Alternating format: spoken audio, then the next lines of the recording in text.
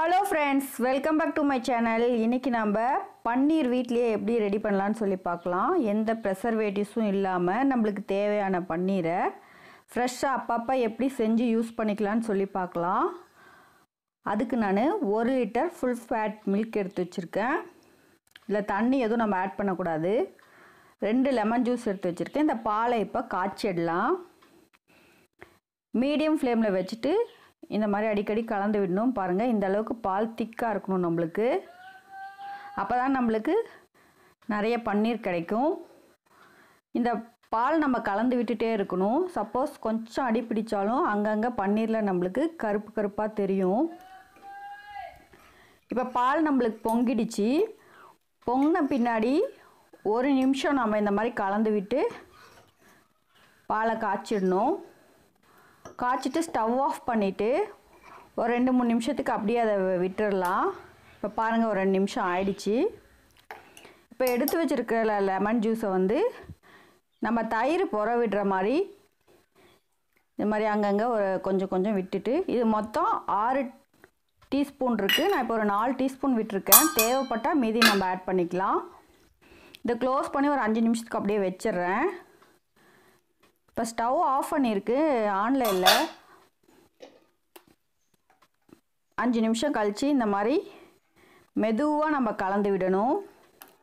அப்போ தான் நம்மளுக்கு கட்டியான பன்னீர் கிடைக்கும். வேகமாக கலந்தோம்னா எல்லாம் நம்மளுக்கு கரைஞ்சிடும். எனக்கு இப்போ 4 டீஸ்பூன் லெமன் ஜூஸே போதும். நீங்கள் தேவைப்பட்டால் மீதி வச்சுருக்கிற லெமன் ஜூஸும் ஆட் பண்ணிக்கலாம். நம்மளுக்கு இந்த மாதிரி தெரிஞ்சு வரணும். பாருங்க கரண்டிலாம் ஒட்டி இது மாதிரி வரணும். சப்போஸ் அப்படி வரலன்னா இந்த டைமில் மீதி இருக்கிற லெமன் ஜூஸும் நம்ம ஆட் பண்ணிக்கணும். இது அப்படியே ஒரு 2-3 நிமிஷத்துக்கு விட்டுடலாம். இந்த மாதிரி கலந்து விட்டுட்டு நம்மளுக்கு இதை தண்ணியும் பன்னீரும் பிரிஞ்சு வந்துடும். பாருங்கள் எல்லாமே நம்மளுக்கு பிரிஞ்சு வந்துருச்சு. வாட்டர் தனியாக பன்னீர் தனியாக.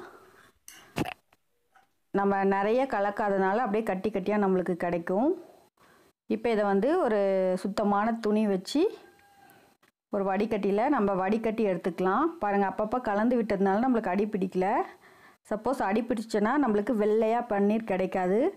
அந்த தீஞ்ச பகுதியும் நம்மளுக்கு சேர்ந்து வந்துடும் பன்னீரில். இப்போ இந்த பன்னீர் வடிகட்டின தண்ணியை வந்து நீங்கள் சூப்பு இல்லைன்னா குழம்பு எதுலாம் யூஸ் பண்ணிக்கலாம். இது லெமனுடைய வாடை போகிறதுக்காக தண்ணி விட்டு இந்த மாதிரி கழுவிக்கணும்.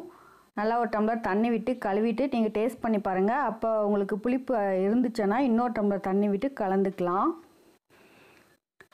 நீங்கள் வினிகர் ஆட் பண்ணியும் பன்னீர் செய்யலாம். ஆனால் அது ரொம்ப காட்டமாக இருக்கும். எப்போ இந்த மாதிரி லெமன் ஜூஸ் ஆட் பண்ணியே செய்யுங்க. அதுக்கு ஒரு ஃப்ளேவராகவும் இருக்கும், நம்மளுக்கு நல்லாவும் இருக்கும்.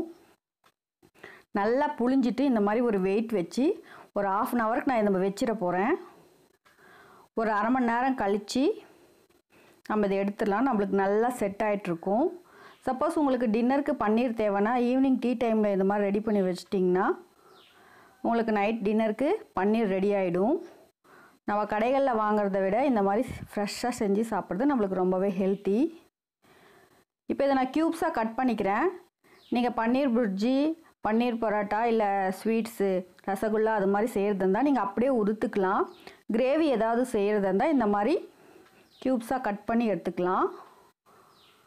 பாருங்கள் எவ்வளோ சாஃப்டாக வந்திருக்குன்னு. இந்த சூப்பரான ரெசிபியை எல்லோரும் வீட்டில் கண்டிப்பாக ட்ரை பண்ணி பாருங்கள்.